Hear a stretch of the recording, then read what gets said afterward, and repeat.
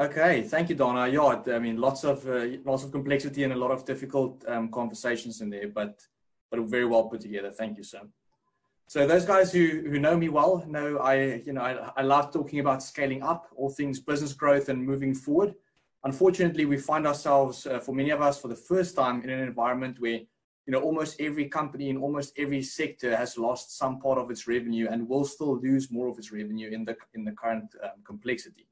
The good news on that is that a lot of the skill set and a lot of the drivers behind scaling up can also be leveraged to make sure that you survive this initial process, and also that you can thrive afterwards.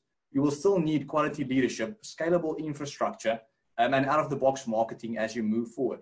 Donna has spoken a lot about leadership, how to take up the reins as a leader in this time, and really man up and have those big conversations and make the big calls fast.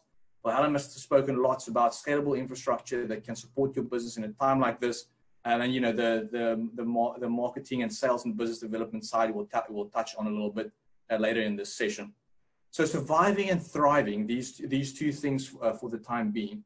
I think the first part is we want to make it through the current crisis. Each of us as a business owner want to make sure that the company we've built over the last 1 year, 5 years, 10 years, 20 years doesn't get completely destroyed in this time. So you want to keep your brand, you want to keep your business, you want to make sure that it doesn't collapse completely. And then you also want to, regardless of how deep the curve is for you, you want to make sure that your business can excel in the business world of the future. So a couple of things that I think is important. Firstly, to protect top line downside, to make sure that you protect your revenue, to brutally cut costs. We're going to talk about these points just now. Ensuring liquidity and balance sheet strength to make sure that you have cash in the bank to pay everything you need to every month. And then pivoting and improving your offering to make sure that you can really do great business in the future, to make sure that your offering is in line with what the business world will be once we come out of this disaster. So the first one on protect your top line revenue, I think the core point for me here is client relationships, guys. So, communicate more often than you think is necessary with your clients in this time. They want to hear from you. They want to hear things are okay. They need someone to speak to. They need someone to relate to. Everyone's going through a tough time. Lots of people have their kids at home. Lots of people are alone at home. Like, everyone needs a human to speak to. So pick up the phone as often as you can and call those clients and appeal to their human side.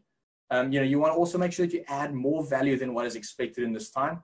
People are going to be under pressure. They're going to be looking at where can they cut costs. So make sure that you are so valuable to them in your product or service offering that you are the last thing to go.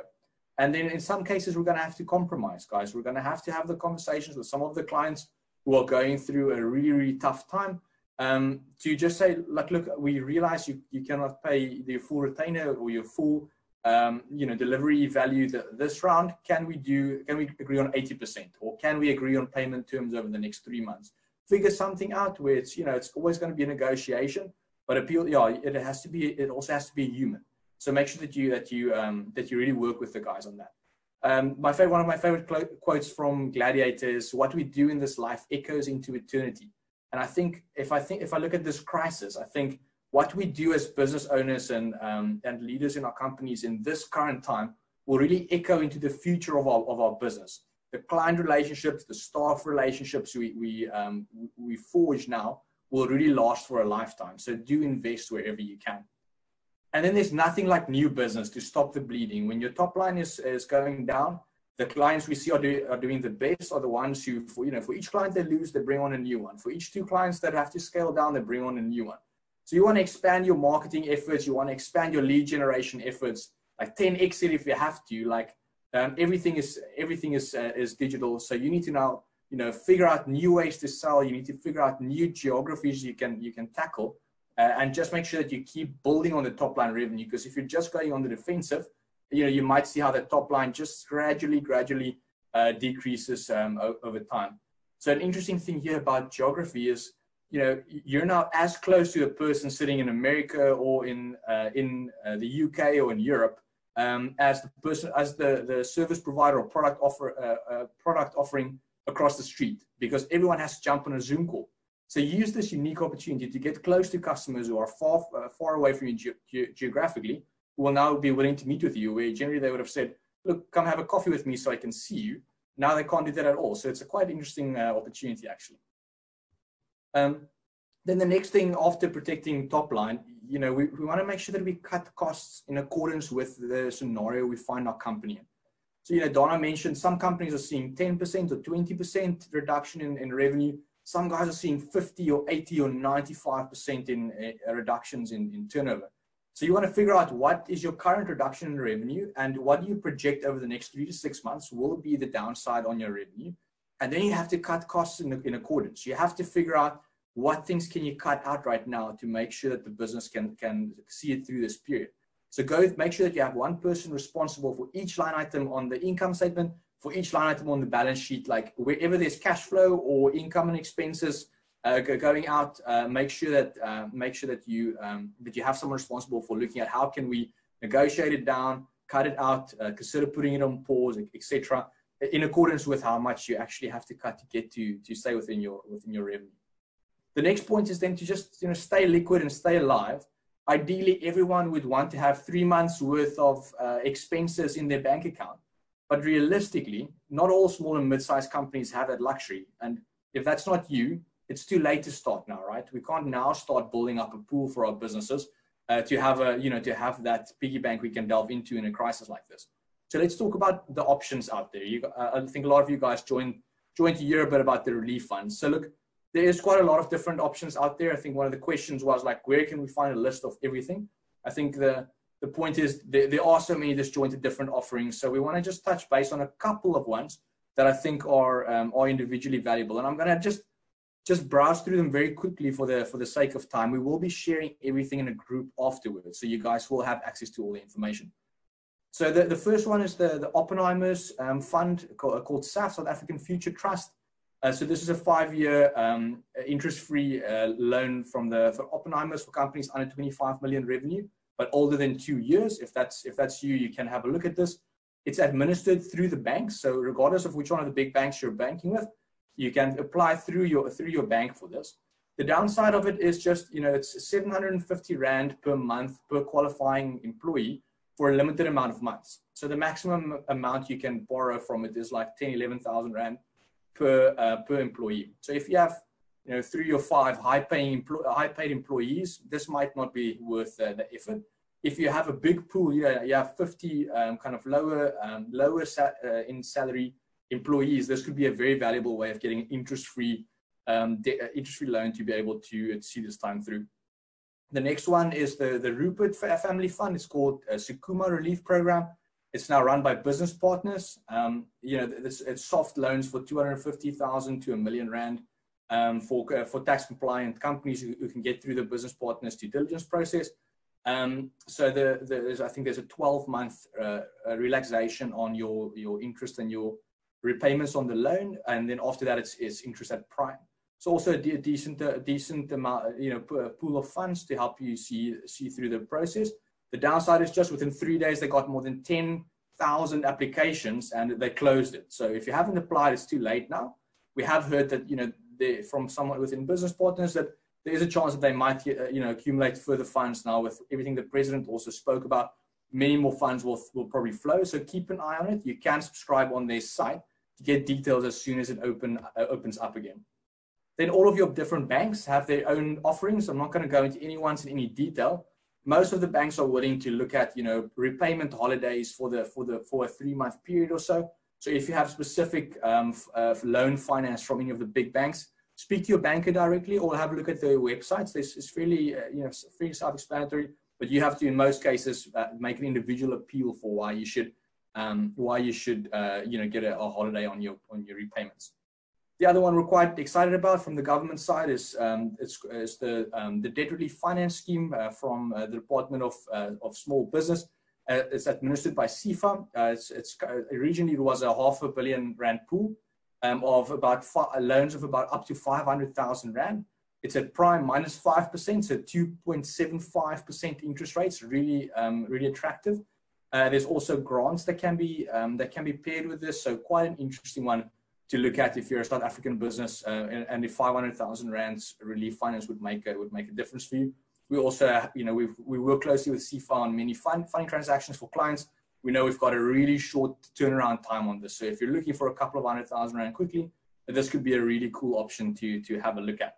you know, then the IDC and the DTI and the Department of Tourism and a whole bunch of other guys all got quite specific, uniquely industry tailored different funds that I'm not going to, for the sake of time, I'm not going to go into detail about, but you can draw the information online. It's pretty good, and we're putting together, you know, an information deck with all of the links and so to these guys. My only caution with these relief funds would be, guys, almost all of it's debt, right? So every cent you use now to cover your expenses, you're going to have to repay in future to whichever financier you choose at whichever interest rate. So one of the saddest things I've heard in the last while from an entrepreneur is we only just finished paying off our debts from the 2008 crisis in January, and now this. So that breaks my heart. These guys have spent, you know, 10, 12 years trying to repay the debt they made in the previous crisis. So don't be that entrepreneur. Try to bring your expenses down in accordance with your income, that you don't dig a too deep hole, because it's really painful. You know, even if you get access to $1 million, $2 million, however many millions worth of relief finance, you have to repay that from future cash flow profit. And that's a painful process, especially if you're tackling the process coming out of a crisis with a smaller company, with a smaller client base in future that has to carry this massive debt load. So be very careful of that.